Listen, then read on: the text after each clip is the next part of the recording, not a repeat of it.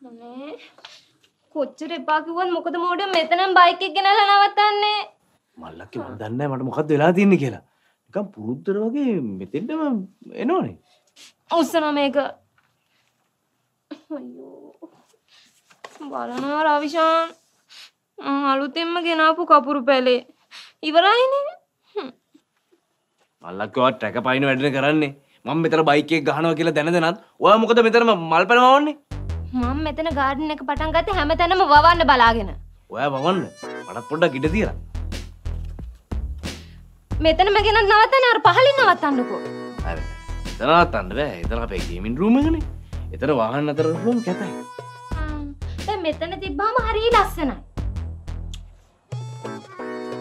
අතුල් මේ පේන්නේ දැන්ඩියා ඉන්නේ හැටි ඔයාගේ පල්වත්තේ පඹර වගේ ඉන්නේ කොල්ල බඹර නෙමෙයි දෙබරා මල්ලක මේ ඔයා හවසට මල් වලට වතුර දාන ගමන් මගේ බයික් එකේ මොකදන් ලෑස්ති වෙන්න බා අනේ මට වෙන වැඩක් නැහැ ඔයාගේ බයික් එක හොද ඉන්න ඒ දූවිලි එහෙම බොහොම අමාරුයි ගාලා තින්නේ ඒව හොදන්න හදන්න පාරි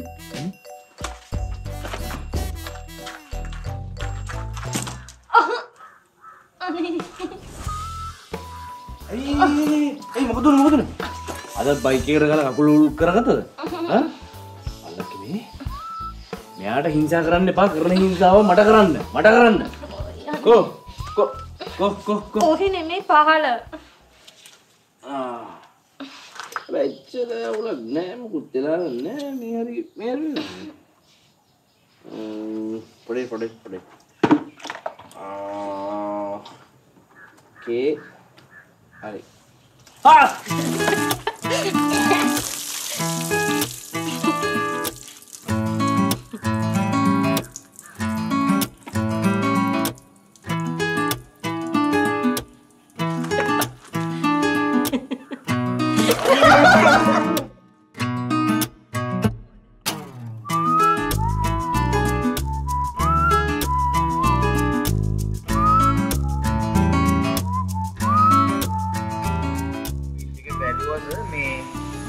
පොඩ්ඩකින් මං කෝල් එකක් දෙන්නම්කෝ. හා සර්. හා. රයිට් හරි. හරි සර්. හා. බොහොම ස්තුතියි සර් කතා කරන්න. Thank you sir.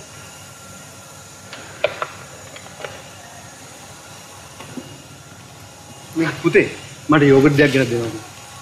ඇයි සර් බත් කන්නේ නැද්ද? බත් කන්න බෑ බං. යෝගට් දෙයක් කම ෂේප් එකේ ඉන්න පුළුවන්. එහෙනම් සර් සල්ලි දෙන්න මං ගේන්නම්.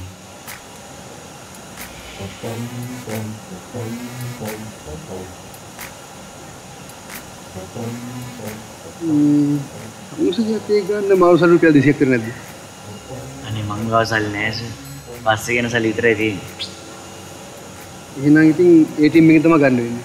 ඒ ATM එකේ ටවුන් එකට යන්නම වෙනවා. නැතුව ඉතින් ATM එකේ කම්ස ළඟට ඊයේ.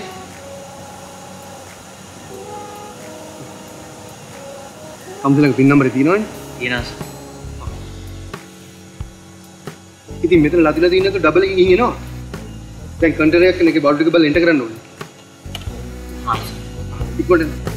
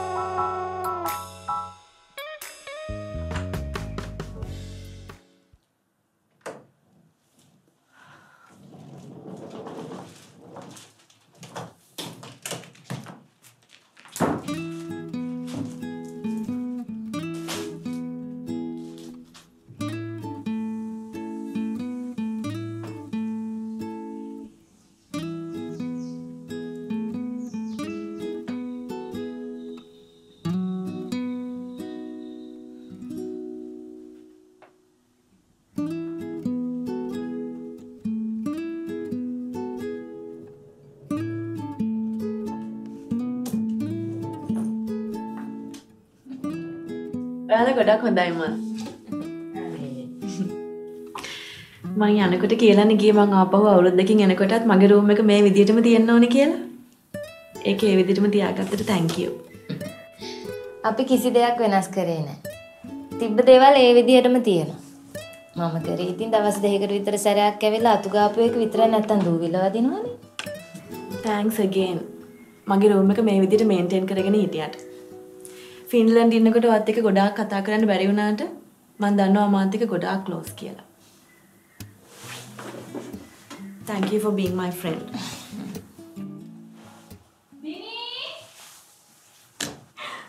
පිනි අනේ තව චොකලට් දෙන්නකෝ. අයි දීපු ටික මෙච්චර ඉක්මනට ඉවරද? දීපු ටික කියන්නේ දුන්නේ දෙකයිනේ අනේ. ඒක නිකන් බෙන්ගාල බොක්ක යටින් පොල්ලෙල්ලක් ගියා වගේ බලට ගියා. මම චොක්ලට් ගෙනාව බෙන්ගාලි බොක්ක පුරවන්න නෙවෙයි. මේ ගෙදර 6 දෙනාට ඇති වෙන්න. ඕකේ? මදි. අයියෝ කාලෙකින් රට චොකලට් කෑවේ. කට උසල පැත්තකට වෙලා ඉන්න නැතුව දෙන්නකෝ. තව එකක් දෙන්න. ඉන්න. අර මට දීපු චොකලට් දෙක මගේ මේස උඩ ඇති. ඒකෙන් එකක් ගන්න. හැබැයි එකයි අනිත් එක රවිෂාන්ට තියන්න. ඔයාට? මම රවිෂාන්ගෙන් කෑල්ලක් ඉල්ල ගන්නවා. ඔයා නම් වෙනස් වෙලා නැහැ. මෙතු. මල්ගෙක තියන්න. මොකද? මල්ගෙක තියන්න. මේ අංගන් ඉඳලා දෙන්න තු හිටියා නේද? thank you. ඔයාගෙම කෑල්ලක් කන්න දෙන්න. ඉනි අපි කාමරේ වෙනස් කරමුද? එපා. මේ විදිහටම තියමුනේ අම්මා. මෙතන විතරක් වෙනස් කරමු. ඇයි? දැන් ඔයාගේ වීරය වෙනස් වුණාද? හැමදාම එක විදිහට ඉන්න බෑනේ. පොඩ්ඩක් අප්ඩේට් වුණා. දැන් කාව දෙල්ලන්න හදන්නේ? බලන්න කියලා ෆෝන්.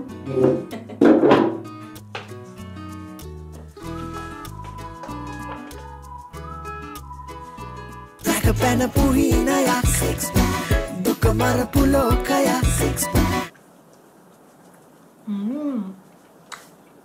අයියනේ රට චොක්ලට් මෙච්චර රහ ඒවට දාන ඉන්ග්‍රීඩියන්ට්ස් වල රහ තමයි ඉන්නේ.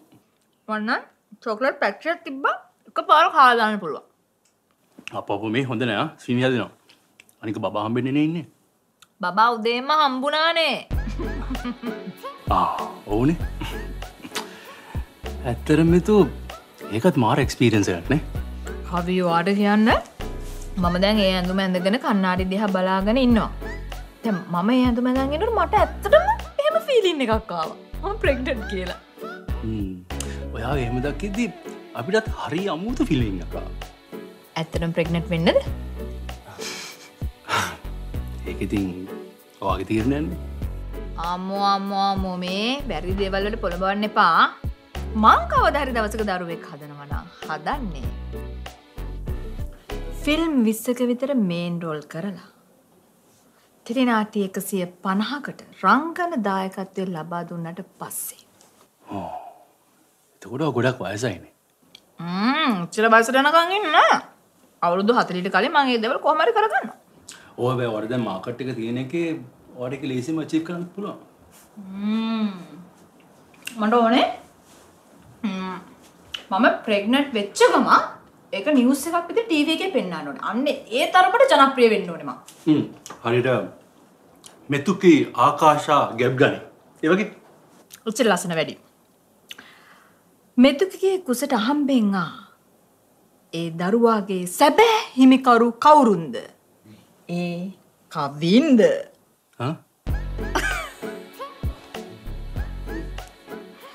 අන්න එහෙම. එතකොට ඒ කාලේ තියෙන ඉන්ටර්විව්ස් වලට ගිහලා කියනවාද මම බබා හම්බුනාට පස්සේ රංගනයෙන් සමු ගන්නවා ඒ වගේ දේවල්? කියනවා. මම ආයිදී මුළු ශේෂ්ත්‍රයම මල ගමක් කරලා තමයි නවතින්නේ. හැබැයි ඉතින් එතකොට ආයි රංගපාන්න එන්න බෑනේ. ඔය සිම්පල් නේ. ළමයාට මාස 6ක් වගේ වෙනකොට මම අහපුව වැඩ පටන් ගන්නවා. මම එතකොට එළියට ඇවිල්ලා කියනවා ඇත්තටම මට රංගපාන්න නැහැ කියලා දැනනකොට මගේ ගෙදරට ඉර පායන්නේ නැහැ වගේ තමයි මට දැනෙන්නේ. මම රංගපාන්නේ නැහැ කියලා දැනගෙන ගොඩක් ප්‍රොඩියුසර්ස්ලා මගේ ගේ වටේ රවුම් ගහ අඬ ආයෙමත් මට ශේෂ්ත්‍රයට එන්න කියද්දි මට ඇත්තට මේ තත්ත්වය දරාගෙන ඉන්න බැරි හින්දා තමයි මම අහපුව ශේෂ්ත්‍රයට ආවේ. බොහොම ස්තුතියි හැමෝටම. මගේ වටිනාකම මට පැහැදිලි කරලා දුන්නාට. අන්න එහෙම.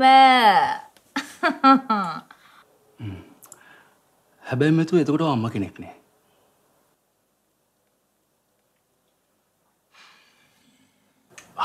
හරි හරිද අපි බලමු. ඔව් ඇත්ත වෙයිද දන්නේ නෑනේ. ඇත්ත වෙනමයි. වෙනමයි. දෙන්නේ නෑ. පොඩි ගාල. බෑ. රැකපැන පුහීනයක් SIXPAC දුක මරපු ලෝකයක් SIXPAC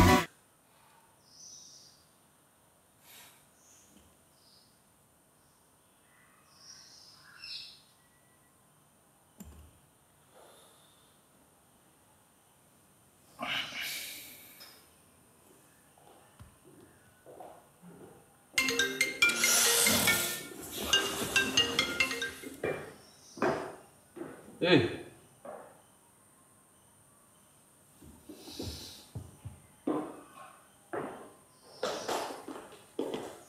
මොකද නිකන් මැරලා වගේ. පොඩ්ඩක් ගැම්මේ මරෙන්කෝ. අම්මානේ සංසාරේ. හිස්ටෝස් වල හිටි මීට ගිහලා කකුල් දෙක රිදෙනවා බා. බබා. ඔබ හැමදාම ගේ ඇතුළට එද්දි ලෙඩ කියාගෙන ඉන්න එපා බා. බෝ දැක්කම මට ජීවිතේට ඔෆිස් එකක ජොබ් එකක් කරන්න හිතෙන්නේ නැහැ. ඔබ ඉතින් කොහොමද තාස ඉක්මනින් සල්ලි ගන්න පුළුවන් වැඩවලටනේ.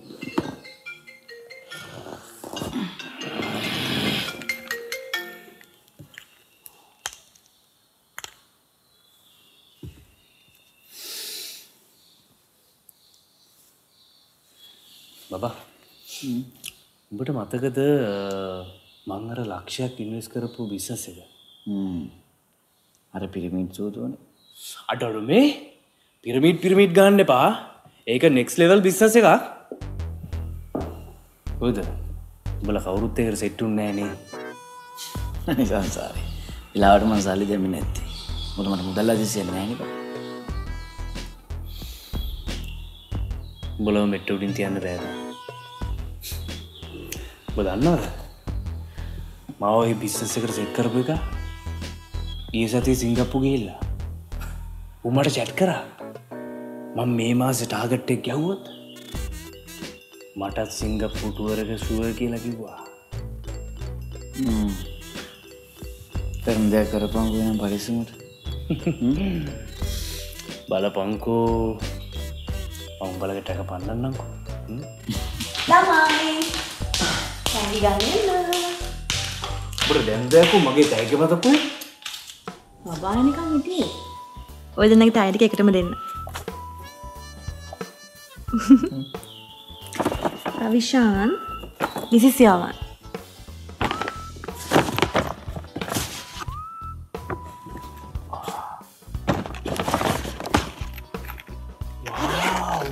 wow. මම මේ ජාති සම්බස්තය හොයටි.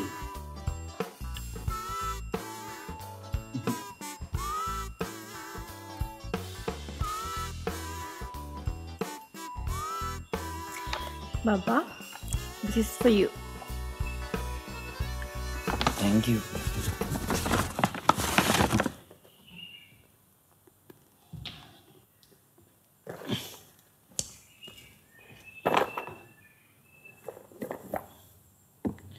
අනේ සංසාරේ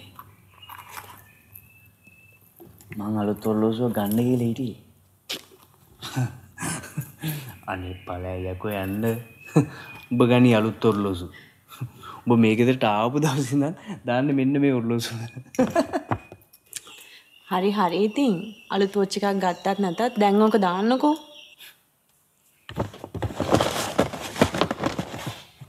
තිනි උඹ අවුරුද්දක් රටේ ඉඳලා එනකොට මෙච්චරත් බං අපිට ගෙනාවේ. ඇයි මදිද? මදි තමයි.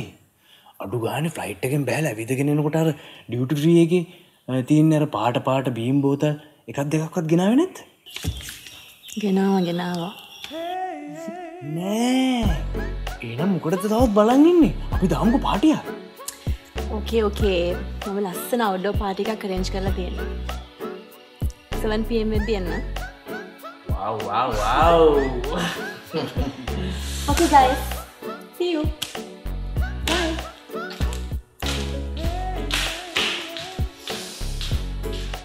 Manta hata yang apita hata watta ganna.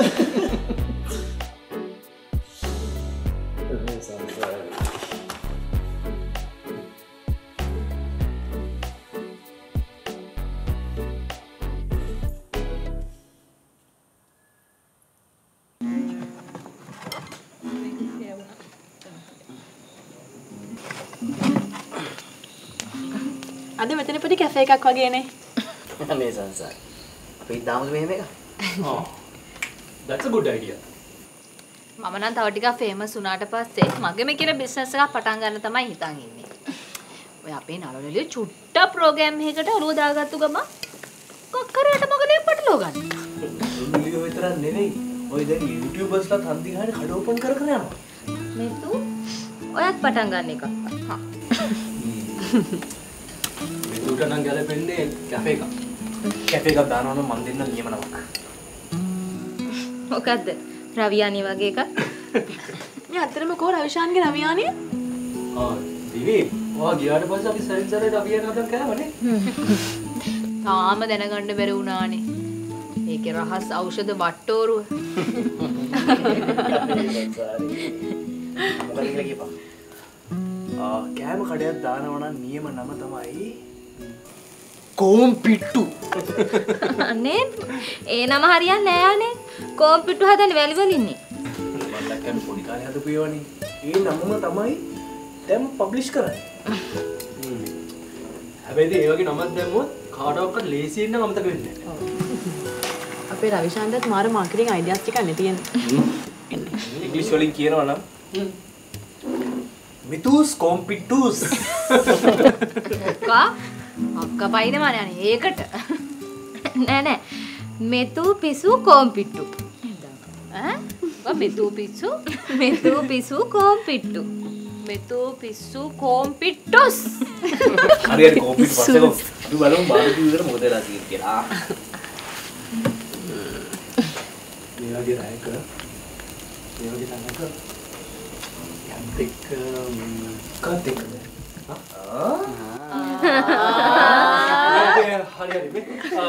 Dini, let's have a drink.